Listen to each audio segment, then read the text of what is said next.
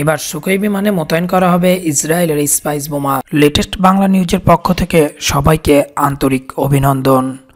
Indian defence news সম্পর্কে জানতে চাইলে অবশ্যই সাবস্ক্রাইব করুন এবং নোটিফিকেশন বাটন অন করুন। ধন্যবাদ সবাইকে।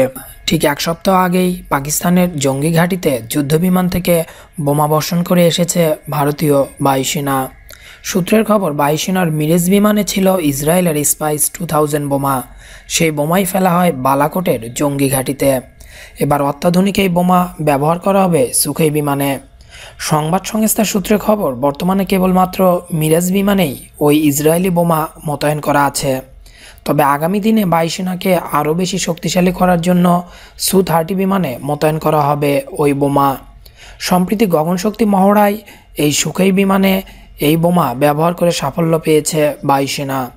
সরকারের একটি সূত্র বলছে, বছর কয়েক আগে ইসরায়েল থেকে অন্তত 200টি বোমা আমদানি করেছিল ভারত। ইতিমধ্যেই সুখোই থেকে এই বোমা ব্যবহার করেও দেখা হয়েছে। আরও কয়েকবার ট্রায়াল দেওয়ার পরে সুখোইতে এই বোমা রাখা হবে। এই বোমার মাধ্যমে স্যাটেলাইট ছবি থেকে টার্গেট ঠিক করে সেখানে আঘাত করতে পারে। বর্তমানে ভারতের কাছে সুখোইয়ের 3টি স্কোয়াড্রন রয়েছে। এই বছরের শেষে আরও 20টি এয়ারক্রাফট যোগ দেওয়ার কথা আছে।